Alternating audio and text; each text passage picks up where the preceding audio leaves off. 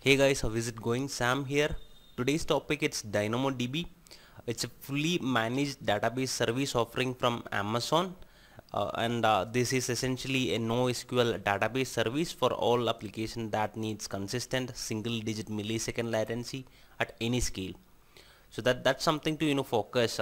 The latency will be very less, and this is a high performance database. It is a fully managed cloud database and supports both document and key value store models.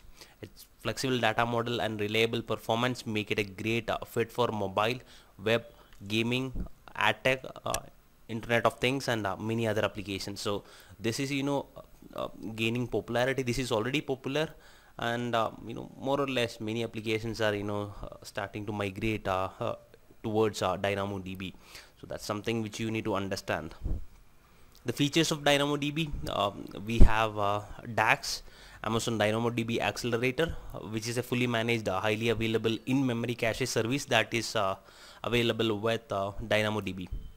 So what it does, this in-memory cache, it will reduce the load on the DynamoDB, and it will highly, it will increase the response times from milliseconds to microseconds, even at millions of requests per second. Moving on to the next item, we have document data model support. DynamoDB supports storing, querying, and updating documents. It does support a key value data model as well, and seamless scaling, high availability are some of its features. On the fly or on the go, you can modify the settings, and you can increase or scale up the database. So it does provide that functionality, where in RDS it lacks that. And develop locally, scale globally. So you can download a copy of the original DynamoDB database you have. You can maybe store it in on your laptop or maybe on an EC2 instance, and do the development activity. So that's what I mean by develop locally and scale globally. It does also support a cross region replication. If you wanted to share the data across different AWS regions, yes, it does have that support.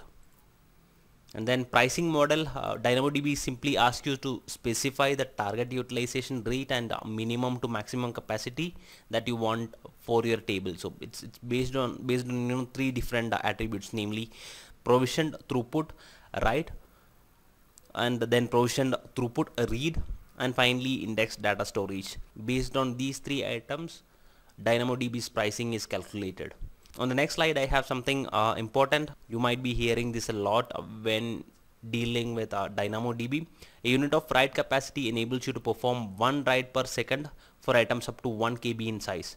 And unit of read capacity enables you to perform one strongly consistent read per second, or two eventually consistent reads per second of items up to 4 KB in size.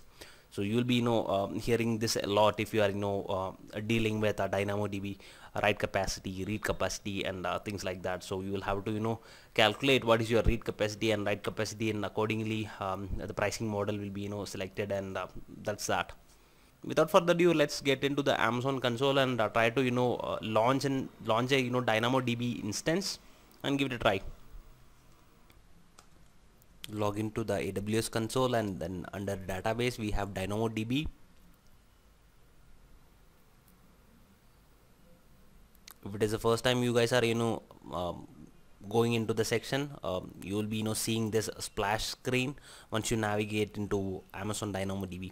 So let's quickly click on create a table, and then straight away it's gonna ask me for the table name. I'm gonna say music, and primary key, let's say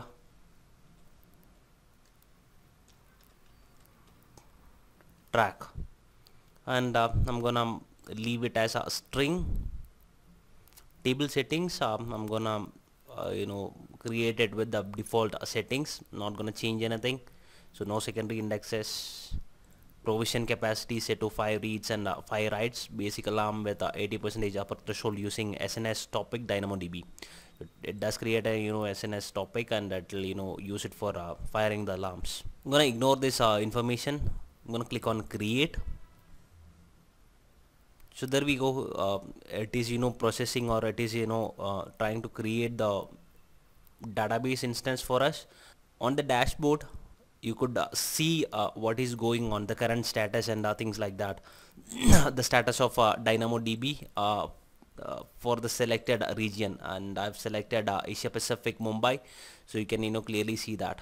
And total capacity, received capacity, things like that can be seen over here. Under tables you have your database, and reserved capacity, if you wanted to opt for a reserved capacity database instance of DynamoDB, yeah, you can get into 1 year or 3 year contract and get a reserved capacity instance. Let's go back to tables, and that's it.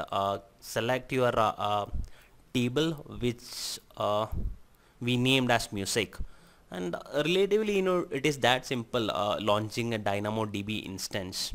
And under the overview tab you could see these options: stream details, table details. The table name is music. Primary partition key which was selected is track, it's of type string. And provision read and write capacity which were selected, it was the default option. It's 5. And then storage size, it's not using anything.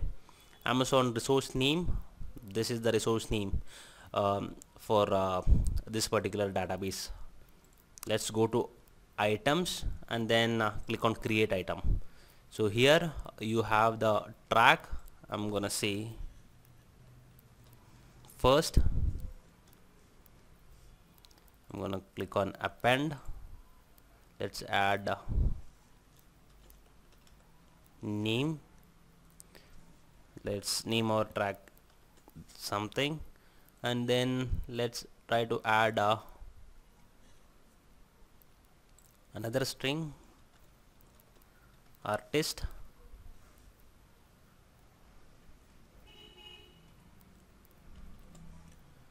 and I'm gonna click on save. Let's quickly add a couple of items. Once done, you can click on save. Let's add one more, will be the final. Track is 3. We have to add new, we'll say something like this. We'll append one more string character which will hold the value of artist. And let's quickly save this. Under tables you could see your table which is music, and then if you navigate to items you could see this arranged neatly under the table. And querying the database, it's relatively simple. You can scan the table, or you can run a query.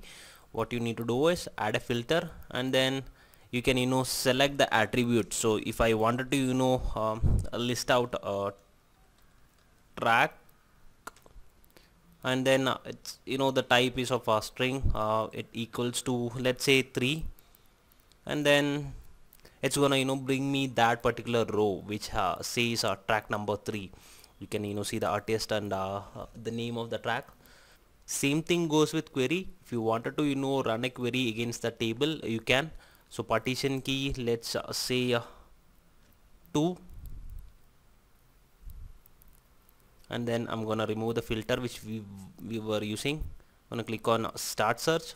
Immediately it's gonna bring me up. And other feature, as I told you, we can maintain a copy. I mean, you can take a copy of the DynamoDB and put it into your local space, or maybe an EC2 instance. And there, that's the way we work. I mean, my development team, they used to do this, and locally they'll be developing, and then globally they'll be publishing it. So items, that's what you can do. There are actions like duplicate, edit, delete, export to CSV, manage TTL, things like that. I'm not gonna focus on that since this is a basic overview. And then metrics, it gives this dashboards, which is a nice option. If you ask me, the main thing which you have to focus is read capacity and then write capacity. So you can see the provisioned capacity we have started this DynamoDB instance with 5 read and write capacity units, if you remember. So that's what is marked here, and you can see the consumed read and write capacity represented by blue line. So we are not consuming much. You can clearly see it from the dashboard. And then put latency, get latency, things like that, for the if you are interested in these kind of dashboards. Yes, it does provide information about the DynamoDB instance. Alarm, I'm not going to concentrate on that. Capacity, yes, this is what we have started with. We were using 5 read capacity units and 5 write capacity units by default.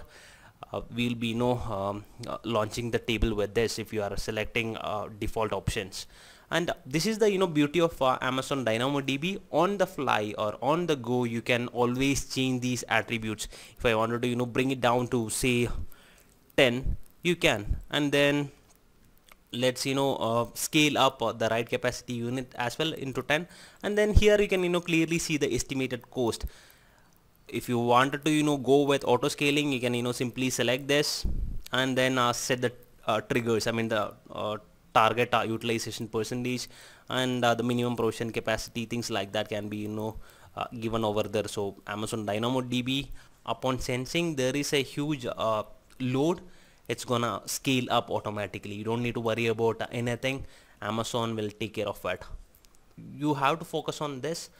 In RDS, Amazon RDS, this option is not at all available. Push button scaling or on the fly or on the go, you cannot change the settings like this. So what you have to do is you'll have to take a snapshot and then launch an RDS instance, and then at the time of creating the new instance, RDS instance, you'll have to select a higher version of the instance. You have to change the type of the instance and then change the settings there and then itself, and then you can launch the RDS instance. But with DynamoDB, it is dynamic, right? On the fly, you can come here and change the capacity attributes just like that. You have indexes over here if you wanted to create a secondary index and things like that. Triggers, if you wanted to work with Amazon Lambda, you can use this section. Access control, you can use fine-grained access control for DynamoDB, and for that you will be coming here, tags. You can add the tags and manage it over here. That's that with DynamoDB. Let's go back to the table, and then let's delete the table which you have created. Click on delete, and I'm gonna select this as well, delete all CloudWatch alarms for this table. That's it, guys. The DynamoDB instance is gone. Thanks a lot for watching the video, guys. I'll see you in the next one.